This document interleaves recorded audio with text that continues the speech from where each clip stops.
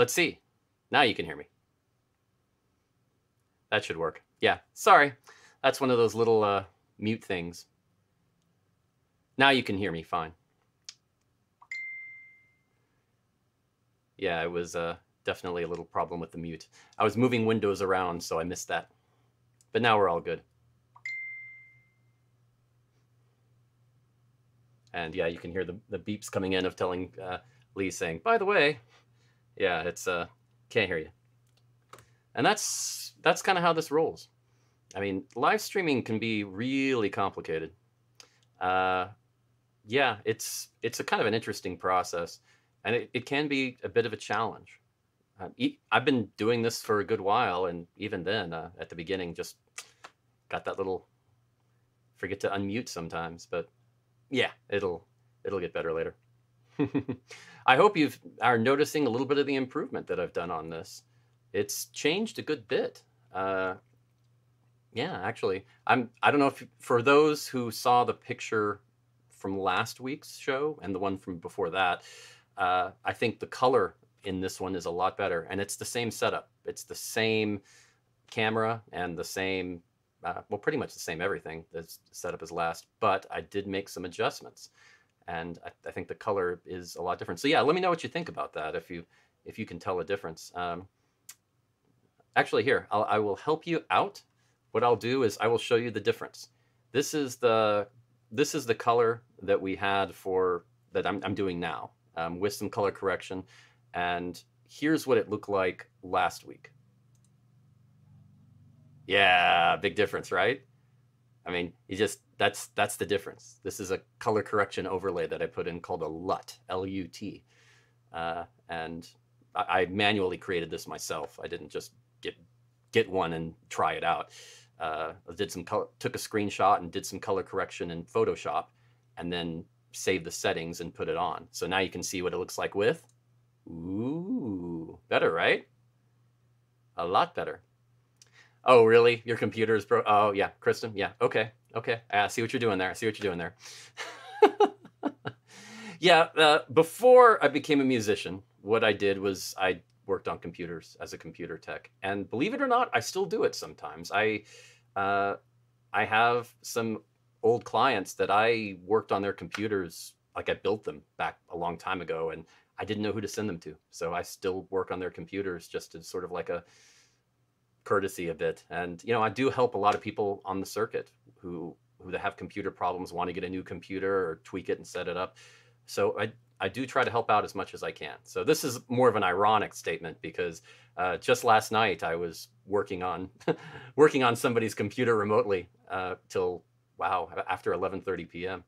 Jesse Linder, who you saw on our show a few weeks ago, great musician. And yeah, he was trying to do a live stream tonight, as a matter of fact. So after this, I'm going to go over and check out his show. But yeah, it was... we was trying to set up the OBS software to be able to live stream better, and I think it worked out really well. I was very happy with it. Yeah, it took some time. The trick with it is kind of a little different. It's definitely different. Makes your eyes pop. Well, oh yeah, I didn't even think about that with it. Yeah, I guess it kind of does. Happy coincidence. Wasn't even thinking about it. but yeah. Helping out Jesse, it was a pleasure, and it took a few hours, but really I just remoted into his computer and helped him set up the software and configure it for optimal streaming, and tweak the colors on his Logitech camera, and then set up his sound. And he's using a Zoom H2 audio device. I have one too right here. It's the older model, but it's still a Zoom H2, and it just works great. You can plug it. It's a portable digital, so it'll record to a SD card, but you can also plug it into your computer and just use it as a microphone. It has 4 condenser mics, 2 on the front, 2 on the back, so you can get surround sound. It's really wonderful. That's how he's doing it. He was still farther enough away though that I put in some audio plugins, a compressor, and some EQ, and tweak that form and set that up. It's interesting to do that remotely. I'm not going to lie. It was pretty different. So yeah, I don't know. Maybe I'll do some more computer work remotely during all of this because I did make it work. So we'll see. So yes, I wore this shirt ironically is my point. That's so just for you that were wondering. But yeah, this is just another test to see how I can improve this whole process. So the LUT, L-U-T, a LUT better. Oh man, that's wow. Okay. The pun gloves are off, everyone. Thanks to Merrick. Yeah, pun gloves are off. But yeah, it's doing a LUT is, well, you can, if anybody's curious, you can research it by doing OBS and LUT, L-U-T, and do a search, and you will find YouTube videos on how to set that up in Photoshop. It's not too, I know I like to say this, it's not too hard, but it really isn't. If you're used to Photoshop at all, it's really not. If you're not used to Photoshop, it'll take a little time to go through the tutorials, but you can do it. But yeah, I mean, if you get used to OBS and you get used to Photoshop, it's pretty easy. And you can tell the difference. I mean, okay, we're going to do it one more time just because I think it's freaking cool. Yeah, there you go. And just such a difference. It looks like hazy to me on the screen. I don't know if you were seeing that too. And just a little hazy with a little bit more blue. Yes, I do have filters. I do try to, I can't even say that with a straight face. Okay, you're right, fine. But yeah, when you put the LUT on, it seems a lot better than it was before. I also went ahead and disabled the autofocus and auto white balance on there. I know in some situations, if you're moving the webcam around a lot, that's a great way to do it because situations change. But if it's the same lighting in the same location and you're not really going to change it, tweak it and disable it because it tends to flicker a little bit and can make it seem a little blurry and out of focus sometimes. The lighting can change a little bit and you just don't want that. Just keep it where you like it, and it's a better way to do it. Now, I hope some of you did see the show last Thursday. Sarah Mullen and Bonnie Moffat. I mean, it was really a great show. Good response, great audience, great performers. I mean, I love the music and the stories. So yeah, hopefully you came by and saw that. Definitely, the thing I'm most proud of with Life's a Faire and with the help of Lee and everything, getting all this together, is just how every week our show is better than the last. And I mean, it's not, the performers do great every week. So it's just, we just keep doing better with the show and the presentation and adding new stuff. And it's just so much fun. Hopefully you guys have really appreciated it and like the difference in what we've been doing with it. And believe me, if you have any suggestions, please let us know. It's just fun because you get to just create something. And I know a lot of you are creative type people. So you understand exactly what I'm saying with that level of pride when you create something that you're proud of. And it's fun. I mean, we're producing shows every week. And you know, I mean, as much as we're trying to build Life's a Faire and make that into something we can be proud of, the main goal has always been to help out the performers and to get them a place where they can entertain, and also you get to find out something about themselves. So really it's about them, but it's also about you guys, where you get to learn a lot more about them and be entertained as well. And I've said this so many times, but I'm going to say it one more time. And by one more time, I mean one more time this show, that a lot of the reason for Life's a Faire was to create the feeling of fair online as much as we could. And I really think we're starting to get there. So yeah, we're on the right track, I think. So feel free to comment on that if you want, or ask any questions. I'm just going to keep talking. A difficult thing, I know. I'm not really much of a talker, but I'll try.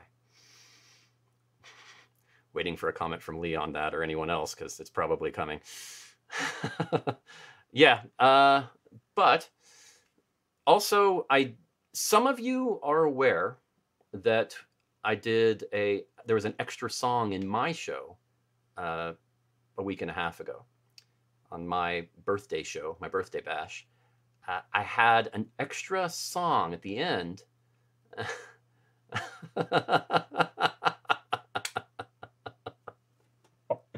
Oh, text. Okay. Yeah. The classic drink holder comment. Yes. Okay. I'm going to go ahead and address that real quick, because for you that don't know in the audience, that is the classic computer tech joke that the person, yeah, right. Thanks, Lee, for that. The classic computer tech joke is, a person calls a computer tech and says, hey, I'm having trouble. My cup holder just doesn't seem to work. It's stuck. Like, oh, well, okay, let's try this out. And what do you mean by cup holder? And they go through this process back and forth for 30 minutes. And then finally the tech figures out that they were using the CD-ROM tray as a cup holder. By pushing the button, it would come out and they'd put their glass right on top. So yeah. Yeah. Most of you probably know that joke, but that's the classic. Oh, well. Anyway, so I was doing an extra song for the show, and I was getting help from people. I sent out a information to say, hey, come on, if anybody wants to join in on this, let me know. And I got a few musician friends of mine to join in, and some fans and everything and friends to join in. And it worked out really well. But it was a huge undertaking and a huge project. And I was going down to the wire. It was the day of the show. I was working like crazy. And Lee and I were talking back and forth. And I was saying, okay, I'm working now. Okay, don't interrupt me. I'm trying to make sure we have a show. And she was freaking out, saying, wait, you think we're not going to have a show? What's going on? And it was more hyperbole than anything. I didn't really mean that. I just meant I was worried about getting that extra song in. But at the end, I was like, I don't want to do a mediocre version of that song. I want to do it right. So we agreed that let's not put that in that show. Let's just do the show without it and go ahead and put that in next week or so, or the week after. So I've been working on it. And I want to say it's about ready. So it's really cool. Now, I'm not going to show it tonight, but I'm going to give you a little peek. This is kind of what it's looking like. So let's see. Here we go. Yeah, that's kind of what a part of it is going to look like towards the end. And I'm really, I'm really kind of... I really liked it. I mean, it doesn't just stay like that the whole time. It's the screens kind of bounce around a bit, but towards the end, that's where they're all together, and it's nice. Blends really well, great sound. I'm very happy with it. So stay tuned, and hopefully you'll hear something about that in the next day or two, and we'll be putting that up. Right now, it's just I have so many videos, and the editing software rendering is a bit of a challenge. So I'm finishing that, and then we're good. So I will get that up to y'all, and I think you're going to like it. It's health to the company. It's a great tune. I'm sure all of you know, and it's going to be fun. So yeah, just wanted to let you in on that. So yeah, now I did want to say, it was really interesting working with so many different singers and musicians. I will say it was both really interesting and freakishly scary. Because I sent them a recording, and then they all joined me. But the issue that I ran into was I realized they couldn't hear each other. So some of the arrangements they came up with were quite interesting, and I had to really be creative on how to blend it all sometimes. It was really cool. Yeah, I mean, some of them were doing more of like a dirge. Some of them were doing more upbeat and happy. Some of them were doing something in between, and it was all just kind of like, whoa, okay, let's blend this. So yeah, I think you're going to be happy. It's going to be a lovely thing. So look for that in the near future. Yeah. Oh man. Now, some of you might have seen that we have a show coming up Thursday, and this is going to be great. Yeah. Now, I'm sure a lot of you are familiar with Judas and Magnolia. They play at Sherwood and some other fairs around. But I don't know if you're that familiar with the Langer's Ball. They play more West Coast and up north and that area, so not exactly the same area. That, as far as I know, I don't even think they've ever played in Texas, where I am. So yeah, it's really interesting. They are a rockin' group, and I am very happy that they're going to be playing this Thursday.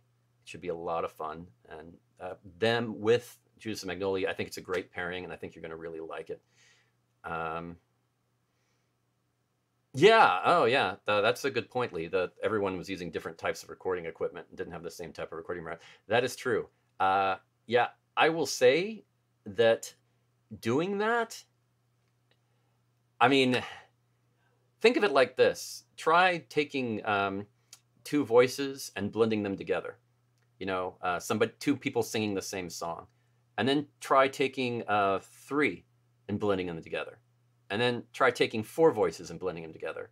Okay, now try taking 11 voices and blending them together, and some of them are also playing instruments while they sing, and you're just kind of like, yeah, it was interesting.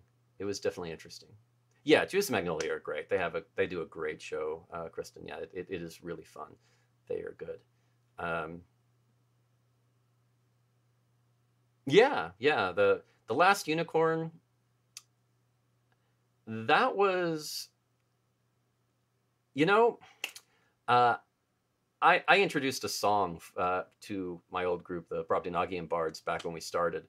The last page of the book, The Last Unicorn, None But a Harper, and my old bandmate Mark jumped on it. It was like, Harper, yes, and we played that a lot. That was my influence on that. I always liked The Last Unicorn too, and yeah, Jazz. Yeah, speaking of the bards, like you are, and it was interesting. We played that for a while, and then we uh, then we got to meet the writer, so that was a lot of fun, and talk with him about all. It was just, oh wow, so good. Yeah, it is just, yeah, it is a fairly traumatic book and movie for a kid.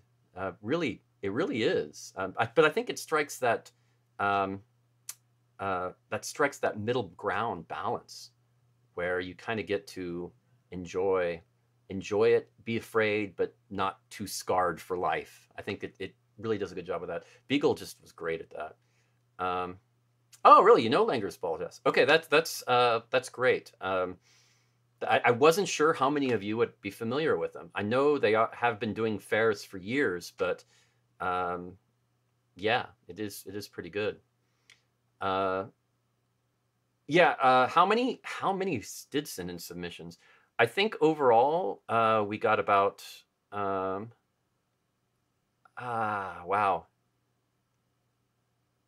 Yeah, I know we got a few more than this, but we ended up putting it down to 10 because there were some technical issues with some, and a few people weren't sure about. Uh, it was a little confusing for a few people, but I think we ended up with 10. I mean, the picture shows the total amount. Here, I'll show you the picture again. Why not? Yay! So 10 others besides me. Yes, a total, and you can kind of see them on there, and it's yeah, I think it turned out really good, really good. And I honestly wasn't expecting as many people to play instruments as they did. Like you'll notice in the second column over there from the right, the a few people, played a tin whistle and a guitar and sang during, and it's like, oh, okay, I thought you were just going to sing this.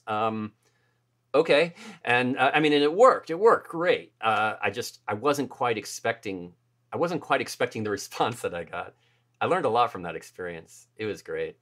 It was so much fun. And yeah, they're just everybody was really so supportive and just said, "Okay, do you need anything else from me? Is it good? Yeah, what do you want?" And but no, I didn't want them to change anything because once they sent it, I could tell how much they really loved doing it, and I was kind of like, I can make all this work because yeah, this uh, I'm a sound engineer, so I can do that. And that's sort of the trick. You just learn how to blend things that and make it sound like it was intentional the whole time. And honestly, it didn't. And I'm making it sound like there was a lot of work that went into it. Uh, yeah, I had to fix things, and that's not exactly true. It's not really that. It's just uh, it's more of a style thing because when I did the song, I had a certain thing in mind. So it's more getting everybody into my vision of the song a little bit with, okay, we'll make this more stand out. We'll do this, we'll do that. And it's more like that, just putting that blend together. But yeah, it was a lot of fun. I just really, I really liked that. That was great. Yeah, and I like, I'm really pleased with this camera. I mean, you can read the text fairly well, and actually, it's a little blurry. I might tweak the yeah, I might tweak the focus a hair, but yeah, no, it's still yeah, it's really good, and this is still just a 720p camera, so it's not. Yeah, I mean, it's pretty good. Oh, pinkish in the small shot. Yeah, like I said, I'm still rendering it and I'm still doing some color correction on it. So I'm finishing that up. I realized after I took the screenshot and set it up that I was like, wait a minute, that's not the final one, is it? So yeah, it's going to look there's some color correction that I did on that too. So yeah, good observation. Good observation on that. So yeah, not too bad. So yeah, good stuff. I'm looking forward to the show on Thursday. I think that is going to be, yeah, I think it's going to be a great show. I'm really looking forward to that. We're looking at shows past that, and those are looking really promising and exciting too. A lot of good stuff. Mm. Oh yeah, yeah. This I'm still drinking out of my Faire mug because it gets to, yeah. I'm still doing my Faire tribute every chance I get. Mm. Yeah, Beth. Yeah, and she was one of the people in that picture that I showed. I'm not going to put it on tonight, but I think you will hear more about it in the next couple of days, Beth. So yeah, don't worry. It will be very soon. Yeah, I just need to finish up with the rendering. And the problem is that, I mean, I have a pretty powerful computer. It's not ridiculous, but it's reasonable. I mean, I can do live streams and do all of this fairly easily. But yeah, rendering on that, just doing a test render on it for the full thing takes about 3 hours of solid computer work to do it. And I've done snippets and tried things, but then I'll do the full thing and I'll look and I'll be like, oh. So yeah, I'm just tweaking a few little things, and it should be really soon. So yeah, it should. And Lee's right, it should be this week. So don't worry. But yeah, I mean, keep in mind, it was if it was an issue of get it out now or get it out better, I wanted to get it out better. So I think and Beth, you're going to be really happy with it. You are. I trust me. It sounds great, and it looks great, and yeah, I'm excited. Ah, hmm. Yeah, that was a lot of fun. Mm. Oh, okay. Well, I mean, I think I answered everybody's questions, unless I missed one. Did I miss any? Did anybody else have any other questions or thoughts, comments, quips, queries, quotes, quandaries? I don't think I can think of any more keywords. I'll work on it. Mm. But yeah, I think for me, it's just been a great experience. I'm still very surprised that people are still having problems with live streams. Um, I mean, I'm doing little fixes and tweaks just to make it better, but as far as sending it to Facebook, um, yeah, I don't really see a problem for me. So I think a lot of it is just encoding issues, and they just don't quite know how to set it up right. Um, oh, right. Thanks, Lee. I totally forgot about that. There was this conversation during the last show um, about would you rather be a princess or a dragon? Uh, yeah. So I mean, it got into a lively discussion. I was really surprised by that. People are really taking it really. Yeah, why not both? You're right. That was one of the consensus things with parts with a lot of people. I don't know. For me, my first thought was, of course, a princess or a dragon. I would be a princess. Shocking, right? Because I'd rather be something real and not fictitious. So yeah, I mean, maybe that's the performer in me, but I would like to be. I would not like to be inconsequential. But I mean, okay, but going by the assumption that in this area of discussion, dragons are a reality and all of that. I know, right? Yeah, that you've got both. There's also the idea of being a dragon princess. But the problem with that, in my opinion, is that the princess in a society of dragons, well, it's not really everybody's a dragon. So you can't just get huffy and fly off and, burn people if they annoy you. It doesn't work that way. You've got other dragons that can do the same thing. So you're still, you're still going to be married off to a dragon that you don't want to be married off to. So yeah, not good, not good. So I'm going to be honest. I know. Leave. Yeah, please. Yeah, I would have lost money if you'd said princess. I'm going to be serious on this. Yes, very serious. For me, I'm going to have to go with dragon as well. But that's the romantic in me. Princess and drag. Oh, I like it. That is good. That is good. Yeah. Okay. Oh gosh. Oh, I'm picturing it, and you're evil. I'm seeing this in a yeah. Thanks for that. Thanks for that image.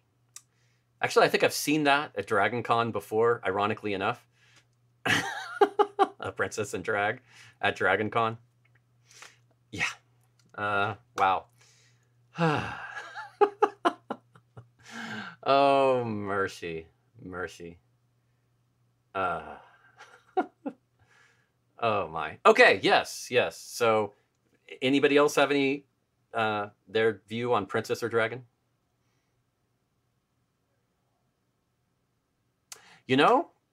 That's true. You were dressed as a princess before. I remember that. Yeah. And I wore noble garb at one point too. I don't really do it anymore. Yeah, it just I learned an interesting lesson. If you look like you have a lot of money, people don't tip you as much. Not a good plan. Not a good plan. So yeah, that was a lesson learned there. Definitely a lesson learned.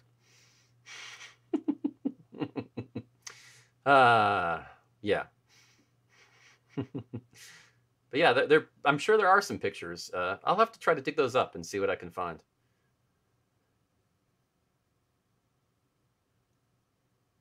Okay. Dealing with dragons. That sounds like a card game at Gen Con. I'm just going to say it. Dealing with dragons. Yeah, I can see that. That would be good. But yeah. So I always tried to wear something that didn't look like, I didn't go for the mud beggar approach to playing music on the street or anything, but there's a middle ground. Yeah, you could do trading cards. You could do that, but I was thinking more about playing cards. Like Gen Con, they normally have tons of games and all the latest stuff. So yeah, you can, a lot of new stuff, a lot of indie stuff, and it's quite fascinating. But yeah, they could be trading cards too. Dealing with dragons. That's actually a good name for a trading card deck. Uh, yeah. Yeah, thanks, Chris. It is an undertaking. I'll be honest, for the first month, I was working between 12 and 16-hour days every day for a month without fail.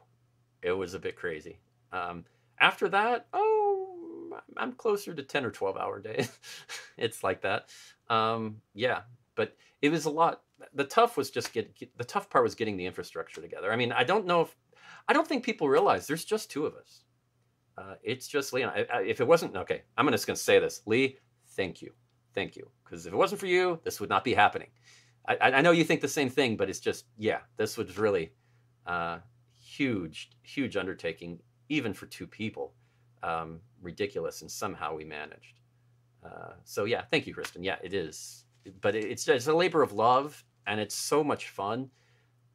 I can't even, I mean, I'm, I get to work with performers, and it's just and just have a great time doing it. Yeah, I mean, and we get to produce shows. I mean, I don't know. I've never really thought of myself as a producer. I want to be a producer. No, I never really thought of that.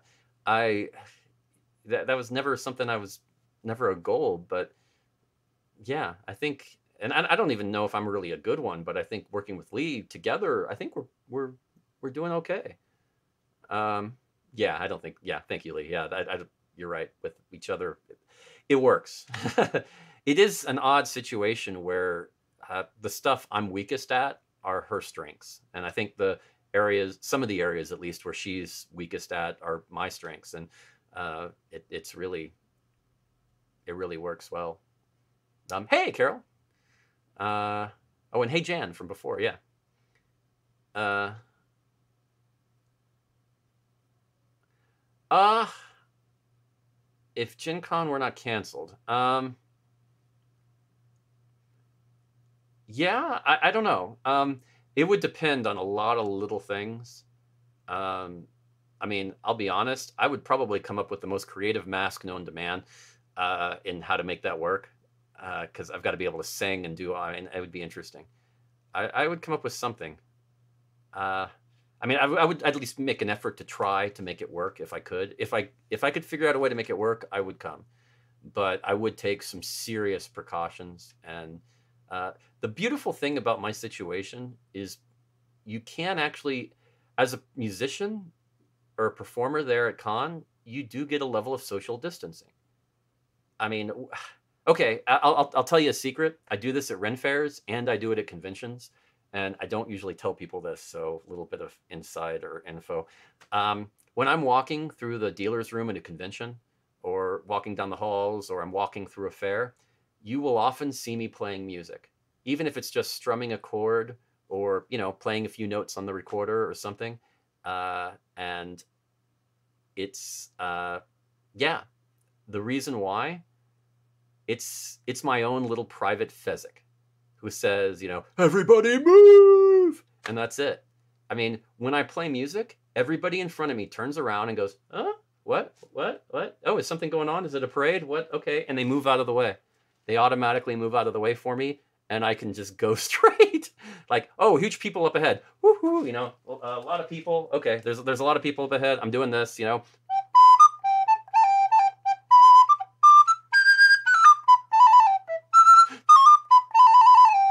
And everybody's like, what? There's what's going on? What? And they just move out of the way. I know. You wouldn't think it, but yeah, that's been what I've been doing. That's what I've been doing for years, and it just works. Now it's almost weird to walk through the fair or the convention without playing music. It feels strange. It feels very strange. So yeah, that's one of the reasons you see me do that. So I could possibly do that. Yeah, right, HEB. That would be one way of doing it, Kristen. That would be a way of doing it with the bugle. I think that might be overkill. And you see, the thing is, you want to entertain but not piss off. You want to just amuse or I do go that. It is a weird Pied Piper thing, but you can do it with a guitar or something like that. I mean, you want it to be, you want people to notice, but you don't want it to be bagpipes. They will do that, but they won't really like you afterwards. Not necessarily, because you. Okay, what's the worst seat in the place to listen to bagpipes? Right next to the bagpipes. So yeah, I mean, you're being herded with bagpipes. So I don't know. I don't know about that. Yeah, yeah. But yeah, that's the secret to traveling through Faire. If you can get away with it, if you can do some bit, people will watch you, but they'll give you space. There's that automatic instinct of there's a performance going on or something going on, so I need to maintain a level of distance. And surprisingly, it's usually about 6 feet. So it might work. It might work. So anyway, I'll be looking at Gen Con and trying to see if I can make that happen. I definitely want to. It's on the cusp of what I think would be safe. I mean, it's at the end of July. So I don't know. I mean, I think what will happen is by the end of May, we'll know a lot more about how this is turning and what'll happen. But I really want to go, so we'll see. I mean, that's the secret to traveling around through those events. But another secret is how to support performers online. And I'm going to tell you that the whole sharing the show is about the best thing you can do for performers. So, yeah, if you want to share my show right now, that would be awesome. But yeah, it's that works. But generally, sharing the show is just a really great way to support. If you see any performers online that you're watching on Facebook Live or whatever, first thing you want to do, share it, because that is like giving them a tip right off the top. I can't stress that enough. And I don't think many people know that about the Facebook algorithm, and that's how much emphasis Facebook really gives that. It's a lot. It really is. So especially if you can't tip them or whatever, that's a great way to support them. So no matter what, try to do that if you can. Share their show on your page. And like it and do that too. But yeah, it really makes a difference. So I really want to encourage that. Yeah. Anyway, secrets of Faire and secrets of Facebook. Okay, yes, Facebook tip for the day by Andrew McKee. Right, and that is a very good point, Lee. Commenting is important too. That actually carries a lot of weight with Facebook too. So yeah, if you like it, share it, comment on it. It is like tipping the musician. It really is, because you're suddenly giving it a lot more reach. It's going to be seen by more people, and that's really, you're essentially giving them a bigger audience. And it's like a great tip of support. So yeah, definitely do that. And yeah, Facebook is an odd animal, but I really, things are coming together with it.